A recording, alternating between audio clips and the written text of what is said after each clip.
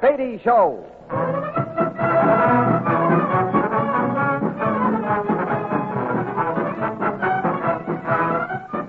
The world's greatest wild animal trainer, Clyde Beatty, with an exciting adventure from his brilliant career. The circus means thrills, excitement, snarling jungle beasts. The circus means fun for young folks and old. But under the big top, you see only a part of the story. The real drama comes behind the scenes, where 500 people live as one family, where Clyde Beatty constantly risks death in the most dangerous act on earth. This master of the big cats has journeyed to Africa and India, hunting down his beasts in their native jungles. All of this is part of the Clyde Beatty story. Now, here is Clyde's story of adventure in Australia.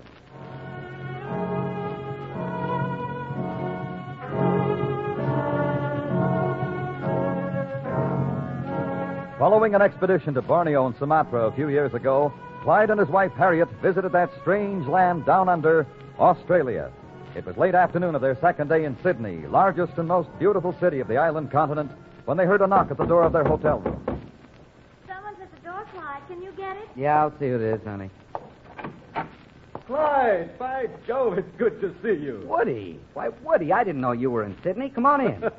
Thanks, old man. Who is it, dear? It's Australia's leading explorer and sportsman, honey, Woody Sutton. Not B. Woodworth Sutton. We used to know when. The same, Harriet.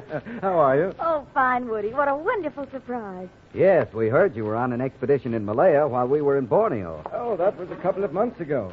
I've been back here for some time now. Well, where are you going next? To Central Australia. What? You're kidding now. Oh, no, I'm not kidding. I've been commissioned to go into the bush and get some film showing what life among the Arunta is like. And what, pray tell, are the Arunta? Well, Harriet, the Arunta are perhaps the most primitive people left on Earth.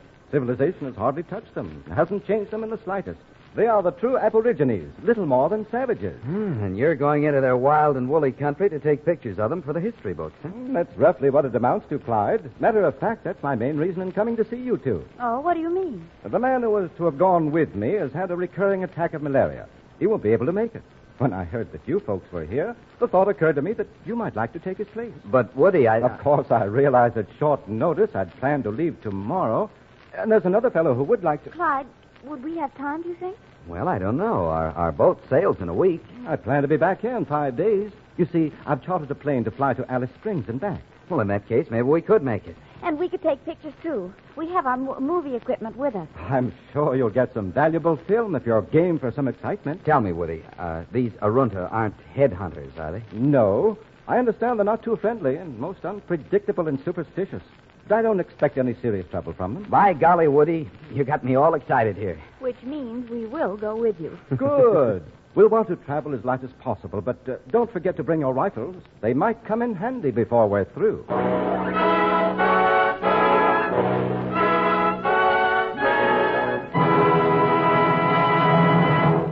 Clyde Beatty will return in just a moment. Now, back to Clyde Beatty's story, Adventure in Australia.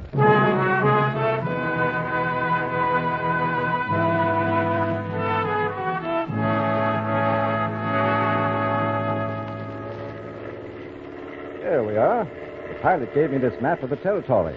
Now, here is Alice Springs, just a small town with an airstrip. Why, it looks as if it's in the exact center of Australia. It is. And how far from this Alice Springs is the Arunta country? Well, over here is where we're going. From what I could learn, if we go down the Todd River by boat, we should run across one of their villages in a day or so. And then we trust they'll show us some hospitality. Right. Well, at least we won't have to worry about a lot of wild animals, eh, Woody? Right again. Except, of course, for crocodiles. These rivers have plenty of them. Pilot, how soon will we be landing at Alice Springs? About an hour, Mr. Sutton. We're making good time, if I do say so. Thank you. We'll have time to locate a boat and get it loaded so we can start first thing in the morning. By this time tomorrow, we should be getting close to one of the Arunta villages.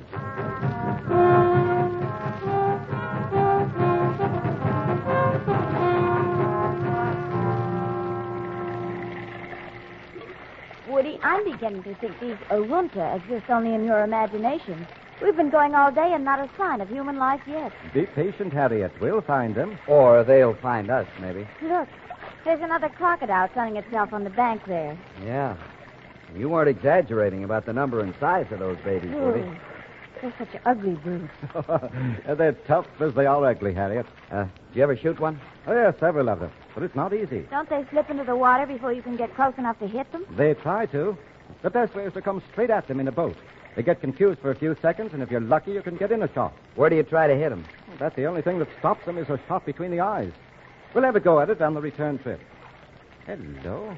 What's this ahead? Hey, some boats on the riverbank and some people. Ah, at last. They see us, and they're all carrying spears. They don't look too friendly, do they? No, they don't. We'll try to get on the good side of the Inkata, the headman. I think when we give him that mirror and hunting knife, he'll give us the run of the village.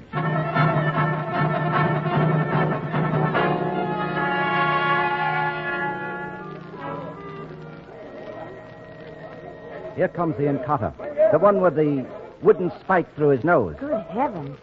And he's covered with scars like the rest. Yes, they're not exactly pretty, are they? I didn't expect much, but these people are even worse than I thought possible. Why, they're little more than animals. Hey, wait. He's holding up his hand for quiet. Hola! Hola, la paloma! What white man want? White man, friend. White man, come in peace, Inkata. White man, no friend. White man, go. Aquí Marabola. Friendly devils, aren't they? Inkata, white man, bring gift. Here, for Inkata. Oh, caray. He saw himself in the mirror. That's enough to scare anybody. That might do the trick. He's fascinated by the mirror. He likes the knife, too. Keep your fingers crossed now. I keep. But white man, go, no stay. But Inkata, we want to stay just 2, maybe 3 days. Then we go. Go now. Oron does not want white man. White man, go. But see here, Hakawala Paradasa. I guess it's no use. The beggar won't give us a break. Oh, that's a shame, Woody. Well, we tried anyway. What's the matter, Woody? Did you lose something? No, here they are. Just wanted a cigarette. Woody, I just remembered. Your lighter. Nice cigarette lighter. What about it? Well, maybe if you showed the Ankara how it makes fire and give that to him, maybe... Hey, that's a good idea, honey. By Jove, it might work at that. Inkata, look here. White man, make magic fire. Yes, Inkata make magic fire, too. Give. Just a moment. White man give you a magic fire maker if you let us stay. Let white man stay 2 days. We give Inkata a magic fire maker to keep. Caralo, I let white man stay.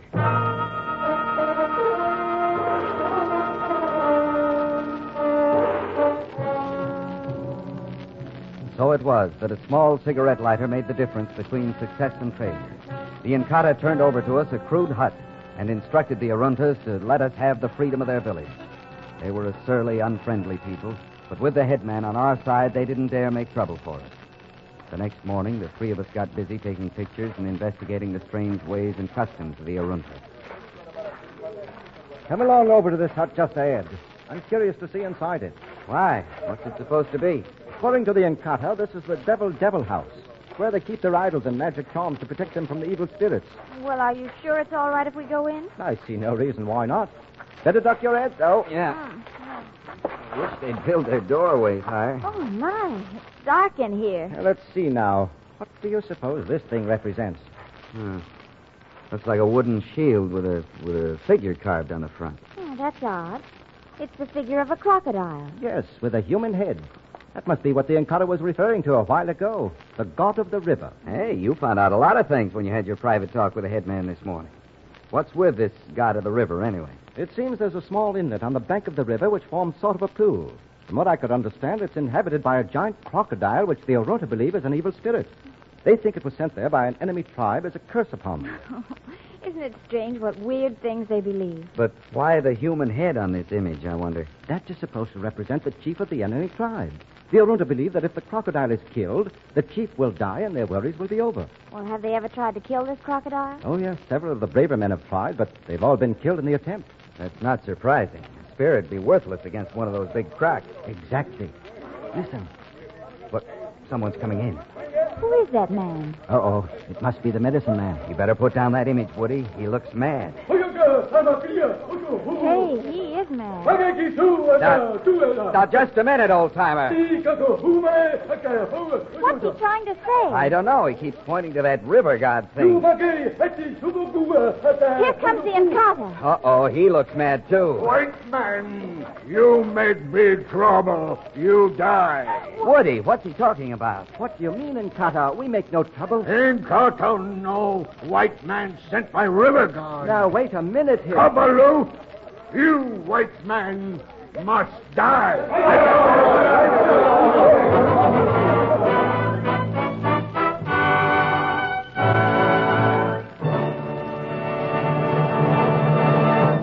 We'll return to Clyde Beatty in just a moment.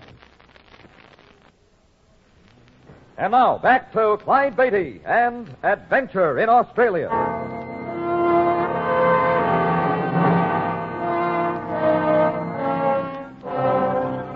Clyde and Harriet Beatty, with their Australian friend Woody Sutton, were deep in Central Australia visiting a primitive tribe of savages called the Aruntas. But the day after their arrival, the head man of the tribe suddenly decided that Woody had been sent there by the river god to cause trouble and told the Australian that he must die. Clyde, did you find out what it was all about? What the Inkata meant by saying Woody had caused big trouble and it had been sent for the river god? Yeah, I found out. Seems the chief's house burnt to the ground and almost killed his oldest boy. Oh, and he's blaming Woody for that. Yes, you see, honey, the boy was fooling with that cigarette lighter he gave the Inkata and set fire to the grass roof. Now, the whole tribe is convinced that Woody planned the whole thing, that this phony river god they're so scared of sent him to destroy the village. But it's fantastic. They can't believe all that. They can't, but they do, and they want to kill him. Where are they holding Woody captive? Can we see him? I'm afraid not, honey. We're lucky they're not holding us, too. Fortunately, they don't connect us with the river god. Well, what do they expect us to do? Just run off and leave Woody to die at their hands? I guess that's about it. But I wonder... Tell me, what are you thinking, Clyde? About that image in the Devil house, the one carved on that shield. The river god? The crocodile with the human head? That's the one. I was just remembering what Woody told us they believed about that crocodile in the river inlet. Oh, what good is it to think about those superstitions? None, maybe, but on the other hand, it might do a lot of good. What do you mean? If we could kill that croc, wouldn't that prove to them that Woody wasn't an enemy? If they thought the enemy chief died and their troubles were over, they'd have no reason to take revenge on him. Well, of course.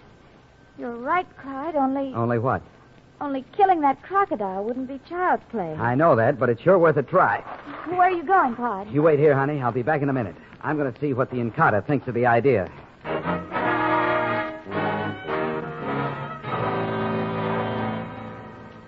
Why you not go, white man? Why you stay? Listen to me, Inkata. I'm trying to save the life of my friend. Your friend must die. My friend is not evil spirit, Inkata. He was not sent by River God.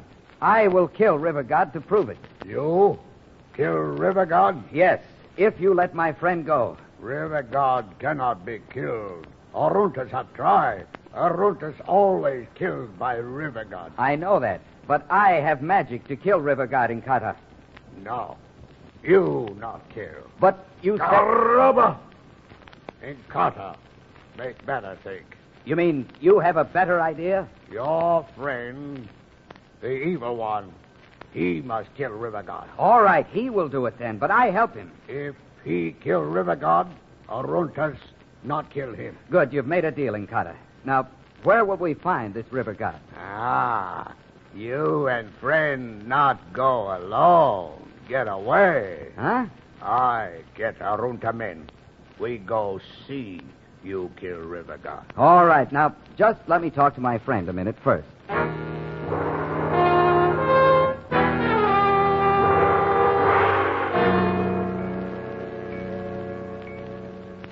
So he agreed to let me go free if I kill that croc. Is that it, Clyde? That's it.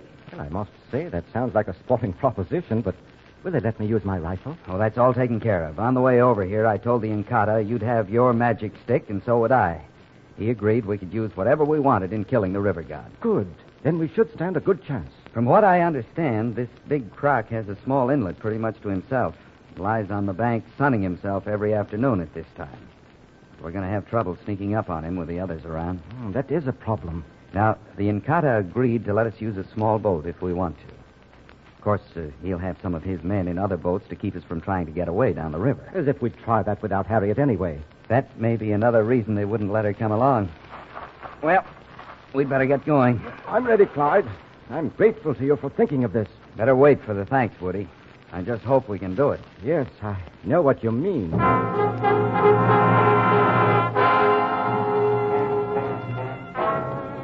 Woody and I, along with a dozen or so of the Aruntas, made our way through the brush to the river, then up its bank for a quarter of a mile to the inlet of the river god. Cautiously, we slipped from the brush at the edge of the inlet. And there, on the other side, sunning himself a few feet from the water, we saw the most tremendous crocodile either of us had ever laid eyes on. There, across water, is River God. Clyde, look at the size of that monster. Why, he'll measure close to 30 feet. Now, you go kill. Yes, Inkata, we will. What do you think, Woody? I could never surprise him by going around from behind. We'll have to take that small boat and come at him from the front. Okay. Let's get started, shall we? Right. Come along. I just hope he's sleeping soundly. He'll have to be as quiet as a cat, Clyde. He slips into the water before I can get in a shot. I'm sunk. Yeah. Well, you get in the boat. I'll take the stern and paddle. All right, Clyde. Here we go. Head up the inlet a bit more, Clyde. Then we're right opposite that brute. It's straight for him. Okay. We'll have to speed it up once we're heading toward him. I'll have only about 3 or 4 seconds to get a shot. I'll try to paddle smoothly. This boat's hardly a steady shooting platform. I know. I wish I had my big express rifle instead of this one. Would you rather use mine here? No. I'm used to this one. Better take my chances with it. All right, Clyde. Turn toward that bank now. Okay. Get ready. We're fine so far. Just a few more feet, and I'll have a good shot. Woody, look. Look, he's seen her hurt us. He's going to try to get to the water. Shoot, man, shoot. You hit him, Woody? Yes, but the beggar's getting into the water. He's coming right at us. Watch it, Woody. He's coming under the boat. Clyde, watch out for that tail. He's coming up. Shoot, Woody, shoot. That ought to do it, Clyde. Woody, he's sinking. Wait. What are you doing, Clyde? Get that rope in the bottom of the boat. Hurry. Wait, Woody. I've tried the rope so he won't water. Here's the rope. I've got it. There. Pull on it. All right. I got him. Get back in the boat. There may be other crooks around. Okay. Here I come. Oh, good grief, man. That was a crazy thing to do. Maybe. Now we've got our dead crocodile to show. That should be proof enough for the Aruntas that their river god is dead.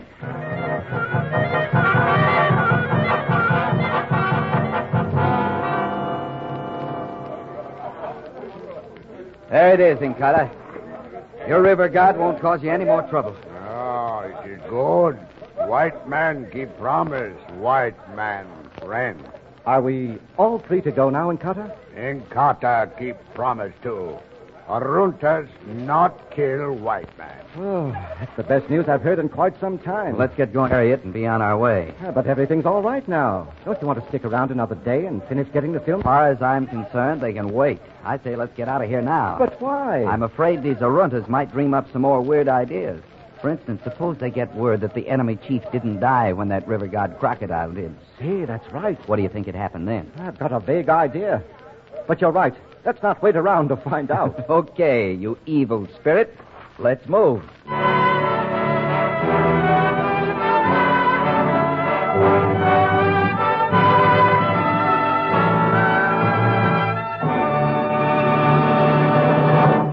Here is the star of our show, Clyde Beatty. No time was lost in leaving the land of the superstitious Aruntas and putting an end to my adventure in Australia. There'll be another exciting story for you the next time we meet.